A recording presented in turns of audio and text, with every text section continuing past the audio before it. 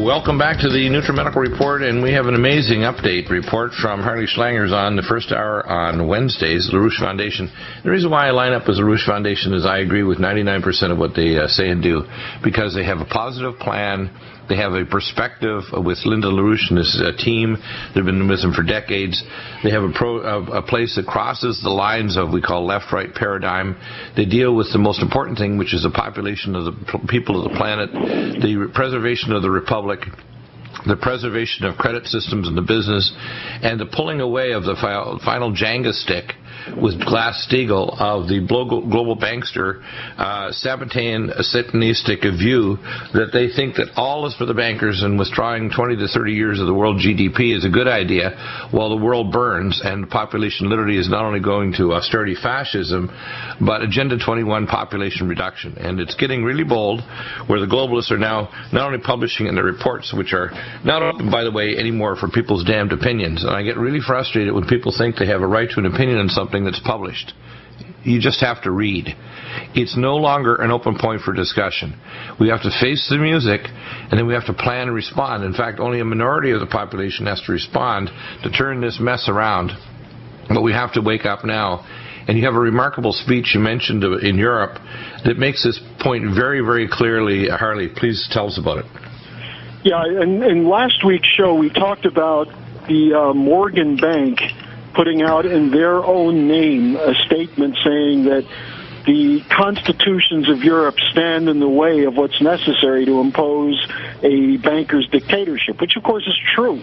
If you have governments that respond to the popular will, they're not going to kill off their people to protect a bunch of bankers. We also had the Bank for International Settlements saying that in order to protect the debt and the banking system, we need brutal austerity. Now we have something this week that builds on that drumbeat for mass murder. And this is something that appeared in yesterday's Corriere della Sera. It's one of the leading newspapers in Italy. This is their magazine section. It's an interview with a man named Jürgen Randers, R-A-N-D-E-R-S, who's one of the co-authors of the Limits to Growth report, this report in 1972, which really pushed environmentalism into a new phase, an anti-human, save the planet by killing the humans mentality.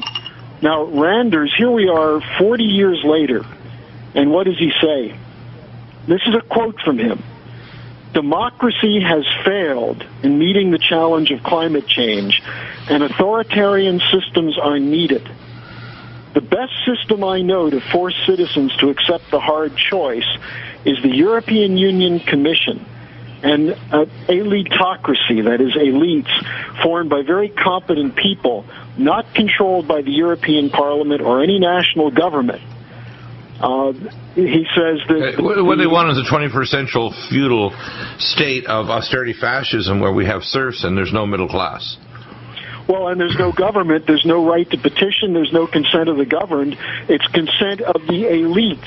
That's how policy is made. He goes on, it's even more explicit. He said that the European Commission has been effective in negotiations on climate change. Then he said the Monti government in Italy, now that's the technocratic government of the Goldman Sachs appointed technocrat, Mario Monti, who was the first one to smash the social state in favor of European Union fascist austerity. He said Monti's modern technocratic government is like ancient Rome, ruled in emergency situations by temporary dictatorships.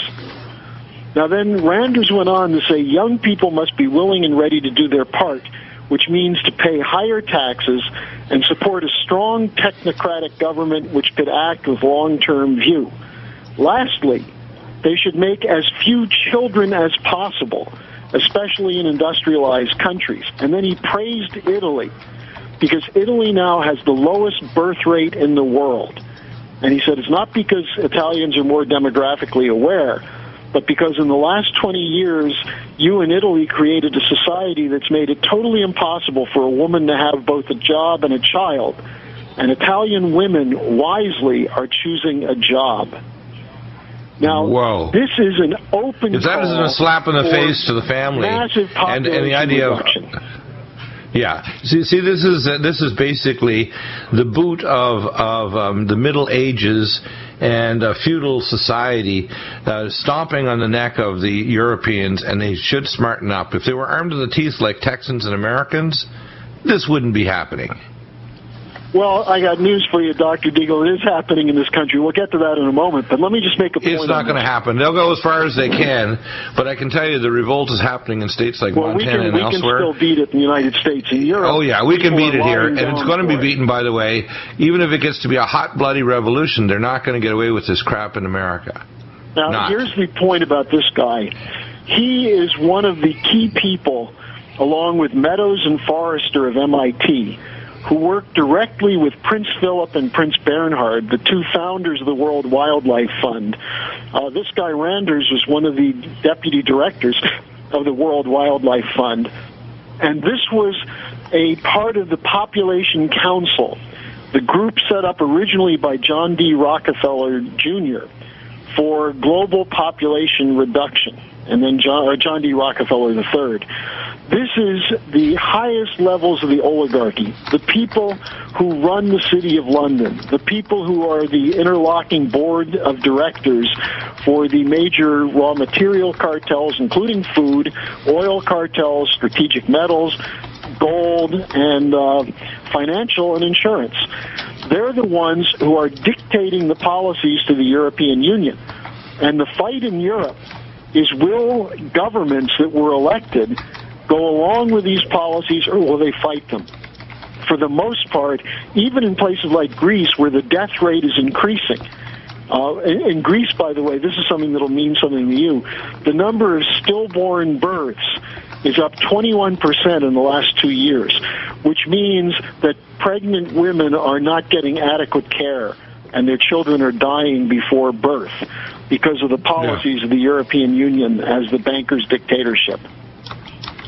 Yeah, wow. 21% increase in 2 years in stillborn deaths, a reduction of the birth rate, an increase in the death rate.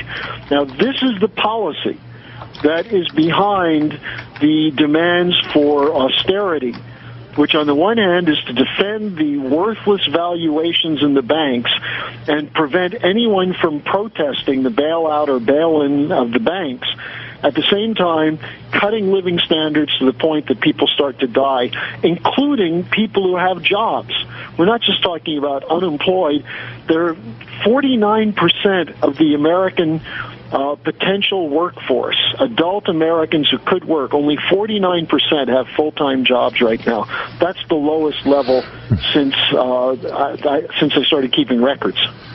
Now, I heard an interesting comment that was analyzed by several different sources now, and I think it's probably correct, that 30 years ago, when the Chinese were transferring technology to the Arab states with nuclear technology, including Saudi Arabia, with the assistance, by the way, of America through AQ Khan and Pakistan, etc., paid for by the Saudis, which is now proliferated throughout the Middle East to Iran and Saudi Arabia to a small extent, including technology they transferred so they can become autonomous nuclear states.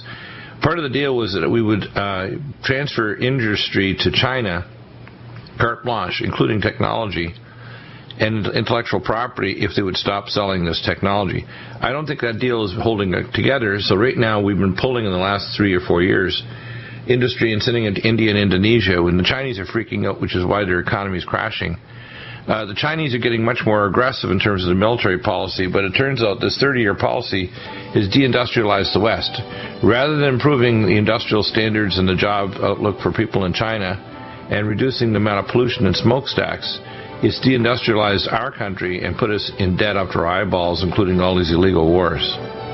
I can't blame the Chinese for deindustrialization in the West. We've done it to ourselves. No.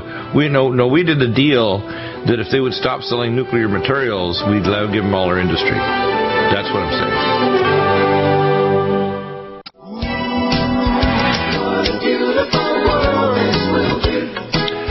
Welcome back, and if you wanted to say the Jenga stick that will pull apart Obama's bobblehead And the globalist control freaks and the banksters are pushing policies in Europe which thinks that the return to austerity fascism, Middle Ages feudalism is a good idea for, no representative of the governed.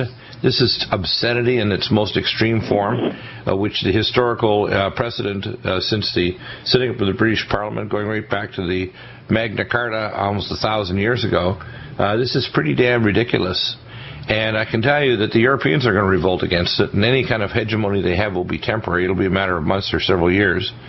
And Obama's attempt to try to put this kind of crap in step by step and creating a police state, the real issue is the Jenga stick is the Glass-Steagall. Once it's put in place and too big to fail banks are gone, we're going to have a return to credit systems. We're going to have a return to business back to America. We'll have a return to the idea that maybe when students graduate, we won't saddle them with giant debts. We'll build infrastructure. We'll rebuild America. We'll rebuild jobs in this country. We'll build up other countries rather than tear our country down to quote, transfer business for the international banksters so the elite can get even more powerful and more control. Because I think it's beyond just greed. These people are just damned evil. And that's exactly the point. Let me give give the setting for what's happening this week in Washington. At the end of last week, a second Glass-Steagall bill was introduced into the Senate. The first one was from Tom Harkin, which was very much parallel to the House bill from Marcy Kaptur, which now has 70 co-sponsors. Harkin introduced a bill about 4 weeks ago, and then last Thursday, a bill was introduced by Elizabeth Warren, the freshman senator from Massachusetts, John McCain, who hopefully did it for the right reasons, but you never know in his case, then Angus King, an independent new senator from Maine, and Maria Cantwell, the senator from Washington State, who introduced Glass-Steagall with McCain a couple years ago when Obama and Geithner went in and crushed it. Now, as soon as that was introduced, the situation just exploded. I have a Google News alert whenever Glass-Steagall appears in the news, and it used to be 5 or 10 a week. It got up to about 25 a week in the last few weeks. This week it's up to 500 citations, because what's happening is the banking lobby, including a woman named Marianne Lake, who's the chief financial officer of J.P. Morgan Chase. She is everywhere in the news denouncing this bill. Now, there's a reason for it. And Tom Honig, the number 2 man at the FDIC and the former chairman of the Kansas City Federal Reserve, who's a strong supporter of Glass-Steagall, because he understands, coming from Kansas City, the importance of machine tool production and agriculture for the economy. Honig came out and said all the arguments against Glass-Steagall are a fraud. And he said what happened is the blurring of the distinction between investment and commercial banks allowed an explosion of speculative valuation, which could never be bailed out. And he said if the people who support Dodd-Frank basically say they can handle the too big to fail banks failing one at a time, that would never happen. We could have a situation where all the banks go at the same time. You could never bail it out. We need a firewall in place before that happens. Now, this is what you're talking about with the Jenga stick. If you get Glass-Steagall in, then by law, the investment banks and the commercial banks will have to come before the regulators and show them what their assets are. And they're going to be asked questions like, how old are these assets? What is behind these assets? What is the leverage that you're using to borrow $30 to $40 for every dollar leverage? What are you holding as leverage?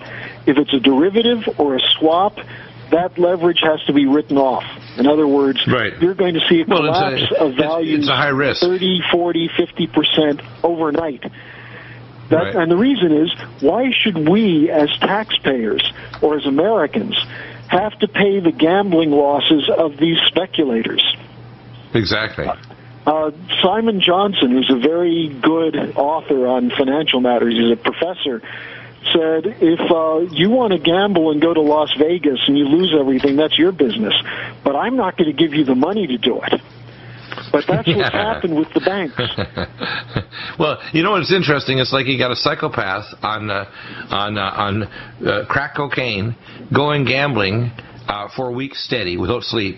And we got to pay all the debts? I don't think so. And what's happening is these banks that are too big to fail are leveraging highly speculative gambling instruments like derivatives, and then they want to hand off the debt, and they don't want to be honest about, in fact, the risk to the entire banking structure by not walling off their regular banking from their speculative banking. Deagle, they're not transparent. No one knows what they're using for leverage because they don't have to show it.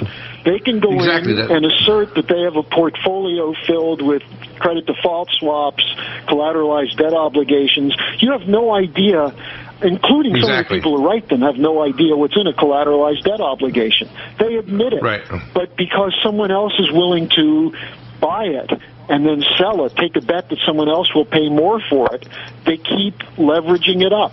It's like a person they also who lie doesn't exist getting unlimited credit cards. You know, who the thing is, it's also pay for it? It's almost like taking a credit card and running it up to the ceiling and then calling it an asset. They're literally calling debt an asset. That's exactly what it is. You know, it's sort of like the problem with the way credit card companies work. If you're a responsible person and don't have any debt, they consider you a bad risk. But if you're someone who's got debt up to your ears and no income, they say, oh, here's someone who's been trusted to go into debt, so we'll give him more debt. We'll give him more credit. Exactly. And of course, what happens is even worse. We, the public, become responsible, which means, in a sense, the international bankers are withdrawing the GDP of the world in advance of the world economy. So the next 20 to 30 years of the world economy has already been withdrawn by the banks. And it's the opposite of a credit system where you're taking on a liability, but you're using that liability to build something that will produce more wealth in 2 years, 5 years, 10 years than you're taking on debt today to build it. So in a sense, the machine tools that are built today with credit will be paying dividends for years.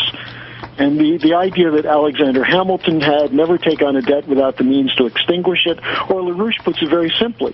He said, we have to produce more than we consume. And a good farmer knows that. Well, one of the things that I've learned, a couple of principles. Number one, never pay interest, never touch your capital, always expand your credit where it's going to generate new income that will be an ongoing basis, which is basically in other words, a Hamiltonian credit idea. Always develop assets that will increase in valuation if you continue to add value added into it, which means like when the Chinese had the recession hit in 2008, they put, I think, $600 or $700 billion worth into infrastructure, high-speed rail, transportation systems, electrical, etc.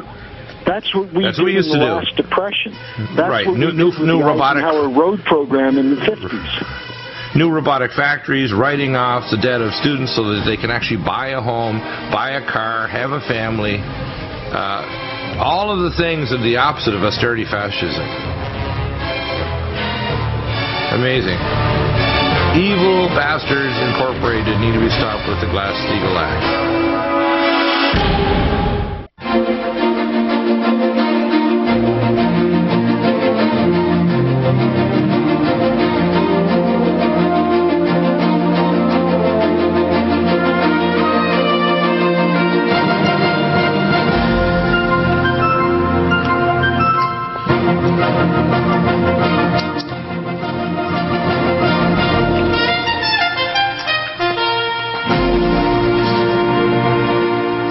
Well, Harley, you've got some interesting comments to make here.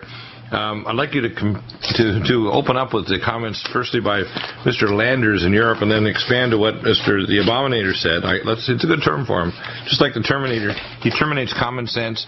He terminates the idea that that all Americans are American under the skin, whether it's not their skin color, their religion, or their educational level, or their money. He terminates the idea of common sense, and the comments that he made to Africans are obscene and the most extreme. Can you tell us what Lander said first in Europe? Repeat it again, because that first segment, that was so shocking.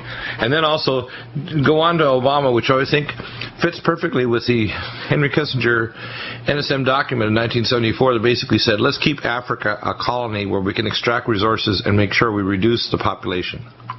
Well, see, NSSM 200, which was the then classified document that Kissinger had Nixon sign into law, what it said is that we're threatened by population growth in underdeveloped countries. And the countries they named were countries like Egypt, India, Brazil, Nigeria, African countries, many of which were beginning to have aspirations to become real modern economies. And Kissinger said, if necessary, we should use food as a weapon to force them to reduce their populations. Now, that came out just as the modern American environmentalist movement was taking shape. And I date this back to 1964 or 65 with Paul Ehrlich's book, The Population Bomb, which essentially said that out of every 3 people, 1 of them is too many. And he did this classic example of an incompetent computerized evaluation using statistics to show that we're not going to have enough food to sustain the human population. Now, this is something that's as old as the hills. This goes back to Parson Malthus at the time of the American Revolution. But what happened is that then you had Meadows and Forrester, 2 MIT professors, extend this with their systems analysis to argue that the planet cannot sustain more than 6 billion people. Well, obviously, they've been proven wrong because we're sustaining more than 6 billion people. But at the same time, you had the World Wildlife Fund and others come out with these reports saying that we're going to destroy the Earth, the human beings will destroy the Earth. One of the people involved in that study was a man named Randers. It's Randers. He's a co-author of the Limits to Growth report. And at the beginning of the show, I read you these quotes. He said, democracy has failed in meeting the challenge of climate change. Authoritarian systems are needed.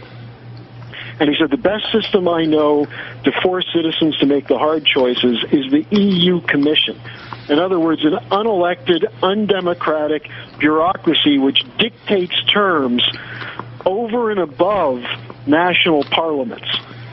Now, this is exactly the course that Obama took when he was in Africa. And I point out that when John F. Kennedy went to Africa in the late 50s, when he was still a candidate, he was still a U.S. Senator, but very much interested in kicking the British and the French and the Portuguese and the Dutch out of their colonies in Africa, Kennedy said it's the aspiration of young Africans to have an American-style standard of living, and that would be good for us. And that was the difference of the outlook of Americans in the 50s and 60s. Now, Obama went there 2 or 3 weeks ago and told African college students that while he understands that they'd like to have air conditioning, comfortable homes, and nice cars, if everyone in Africa had that, the planet would boil over. In other words, our president told them, give up your dreams. You're going to have to live without air conditioning, without decent transportation or houses, because that's too much for the earth to handle. That's an incompetent scientific fraud. Is it ever evil, though? I mean, what a slap in the face. It's a genocidal scientific fraud. Yeah, and it's a very evil comment for a, quote, as he says, half-black president to make to black people in Africa when they deserve to be able to live just as well as us. And again, as I've said before, peak oxygen, we can burn more abiotic fuel. We can support a lot more population, but the energy flux density is, we already have helium-3 tokamak fusion reactors. We already have energy from a vacuum. We already have literally limitless star power. You know, Michio Kaku talks about level 1, you control the power of a planet, which we do. Level 2, you control the power of a star. Level 3, you can have galactic power. Well, we're almost at the point of galactic power, which means you can also travel across the galaxy creating wormholes. We already have nuclear fusion reactors. So there's really no limit to energy. Once you have enough energy, whether it's food production, transportation, everything else is not a problem, especially if that energy source doesn't require using oxygen or interfering with the oxygen-carbon cycle. And if you do produce some CO2, it's not a death gas from hell. You'd have the energy flux density to protect the Earth from near-space objects. Not only that, let me point out that CO2 is the fuel for photosynthesis for green plants. No, it's funny. If you want to moderate the climate, One of the things you want is more green plants, and you need CO2 for that. Right. So I think the whole point thing here is that we're dealing with a president who has no idea what he's talking about, because he was chosen because of his color and because if he has a teleprompter, he sounds convincing. Now, the point is that everything he's pushing as U.S. policy is destroying the United States. It's destroying our industry. It's destroying our education. It's destroying our Congress. He's violating the Constitution with his policies on Syria, his policy on spying, wherever you look, he's doing the anti-American policy. And anybody who challenges that is considered to be some kind of wacko conspiracy theorist or a racist. And what's needed now is for Americans who know something about these things to stand up and fight. Now, this week, because I wanted to bring us back to this, because of the fact that we have a second Glass-Steagall bill, the LaRouche PAC movement is sending our 6 policy committee members, the candidates from the last election, into Washington with delegations from Delaware, Maryland, Virginia, Pennsylvania, New Jersey, New York, Connecticut, to meet with congressional offices. We have over 60 meetings set up. Now, some of these congressmen are open, some of them are idiots. But what we're seeing is a growing rebellion within the Congress because they know what you were saying earlier, that the American people have had it. And so by our forces going in and showing that the American people not only have had it, but they're coming to Washington to confront their elected officials, we have a shot at getting this Glass-Steagall bill through. Now, to get it through by this week, it would be virtually impossible, but who knows? If we get enough pressure in Washington, we can change the situation because the momentum has shifted. Now, when people say Glass-Steagall wouldn't do anything, then why is J.P. Morgan so worried about it? Why is Lloyd Blankfein worried about it? Why do they have Obama twisting the arms of the Black Caucus? Because many of the Black Caucus members have signed up for Glass-Steagall. Obama met with them and told them, stick with my agenda. And afterwards, this was a closed-door meeting. Afterwards, they all came out and leaked that Obama threatened them.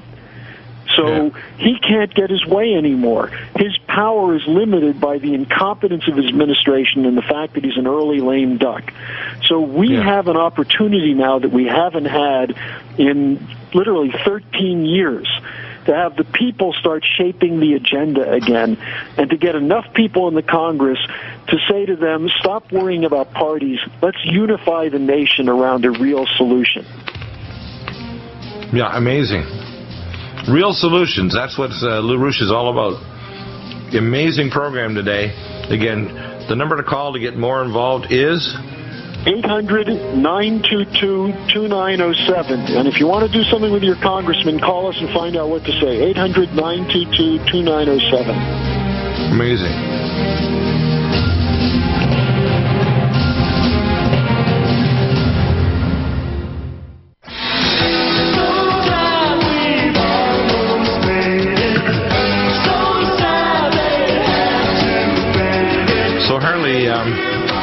We're going to be posting up the links today, but the real Jenga stick is Glass-Steagall.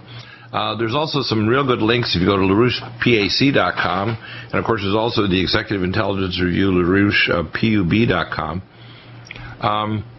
The situation worldwide is critical. When they don't get their way, the globalists take us to war. They've tried their best, and in fact, one of my heroes, and I want to actually order some hero T-shirts of Mr. Vladimir, who's now taking submarines to the bottom of the Baltic Sea. I mean, this guy is like Rambo, only he actually has 2 clues, and he doesn't drink vodka, which is amazing for Russian. And there's no way they're going to back the Russians into a corner. They're not going to back the Chinese. The Chinese actually have an ancient culture and have realized, no, we don't want to play this globalist game where you bankers just strip our country dry and print funny money and then own everything. Let me just add a couple points because I've got to jump off in about 2 minutes. General Dempsey is the other hero, because General Dempsey has been saying over and over and over to Obama, you can't set up a no-fly zone in Syria.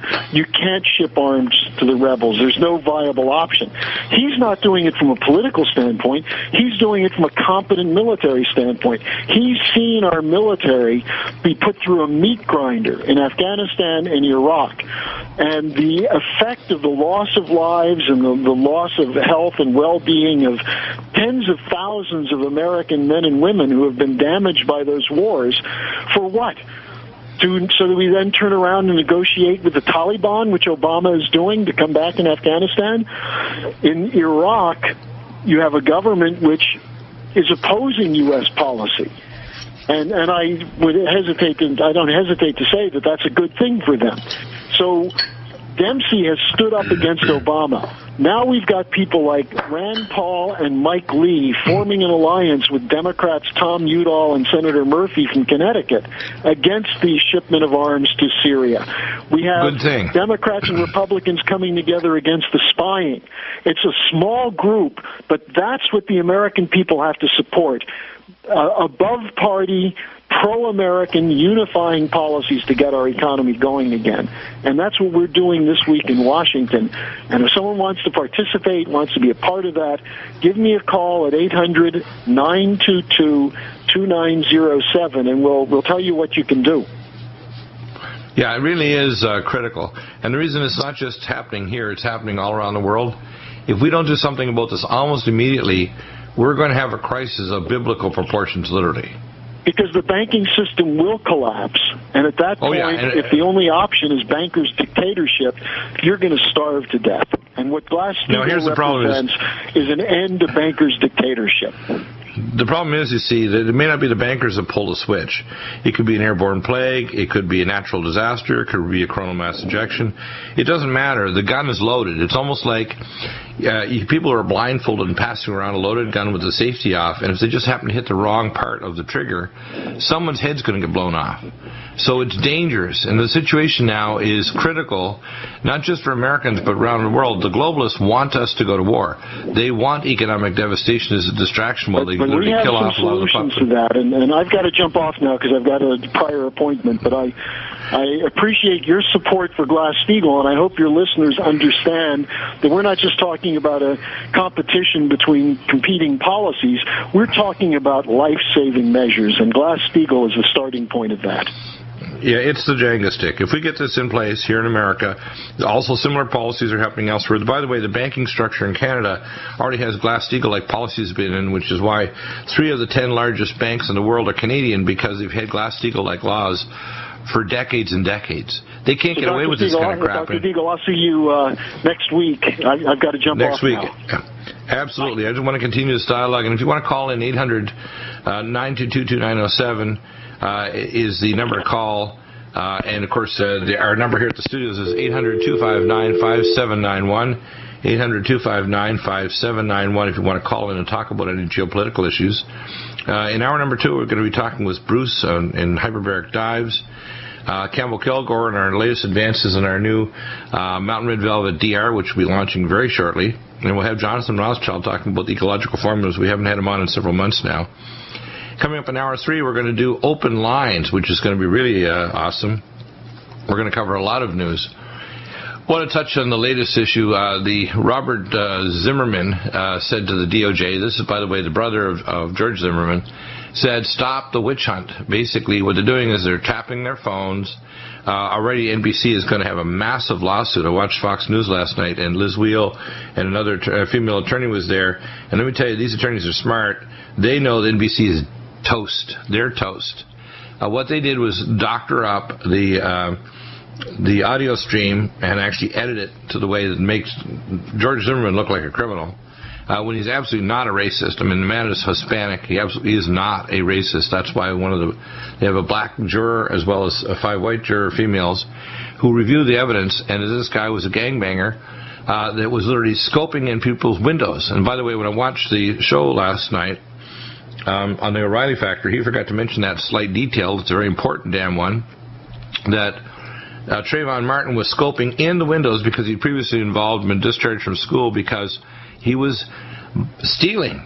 And he was scoping these homes because he's going to go in and steal things, break into people's homes, and of course, being 6'2" and a football player, he was no, quote, child. This guy was fully capable of joining the Marines literally any day. When you're banging somebody's head against the ground, and I know as a trauma doctor, you're killing somebody. If you get a fractured skull, even if it's not immediate, you get delayed subdural hematoma, you're dead. Or you could cone your foramen magnum as your brain swells just from brain edema.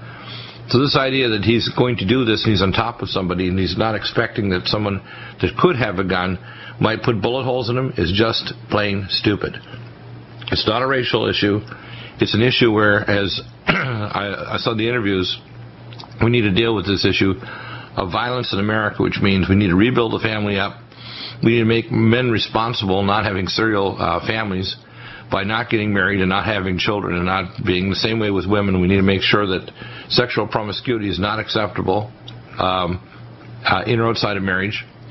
That we need to start talking about the idea of the unwanted children.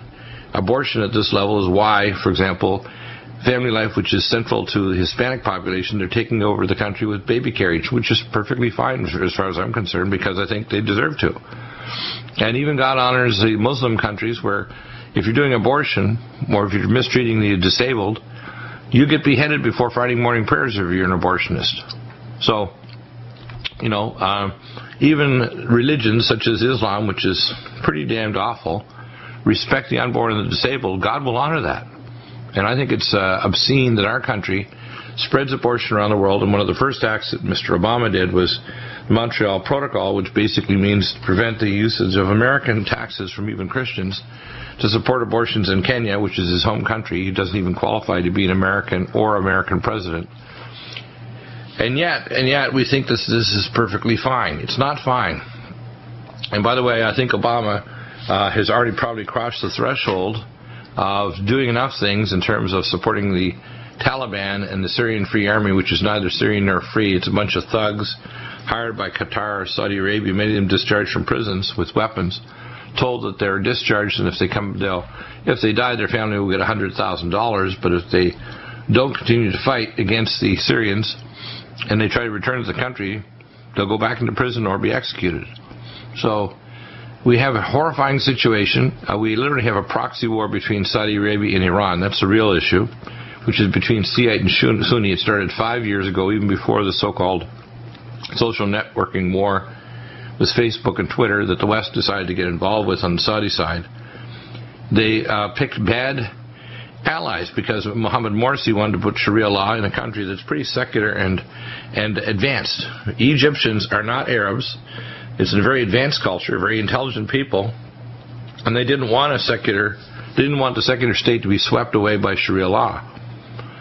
It's a very large country, around 90 million people, and a very urban country, very advanced universities, very smart people. Why do they think they're going to get away with this stuff? So they had the head of the military, the head of the new Coptic Pope, the head of the Muslims, who said moderate Islam is where it should go. The same way we should have speakers in the Islamic movement here in America that want an American moderate Islam that doesn't teach Sharia law and doesn't force down the throats of Christians that they're infidels and doesn't believe and make statements that Muhammad says that Jesus Christ will be his proxy, killing Christians and Jews if we don't turn to Islam when the Mahdi returns. We've got to get with the program here. We're going to have a really, really big conflict, and Obama and the global bankers are riding on it. We come back, hour number 2. You don't want to miss it. Bruce McKeeman, hyperbaric dives. I used mine this morning before I worked out in the gym, got my massage. It's amazing. Campbell Kilgore and our latest Mountain Red Velvet DR, our new stem cell building formula, and come launching shortly, and Jonathan Rothschild back. Hour 3, open lines, 800-259-5791.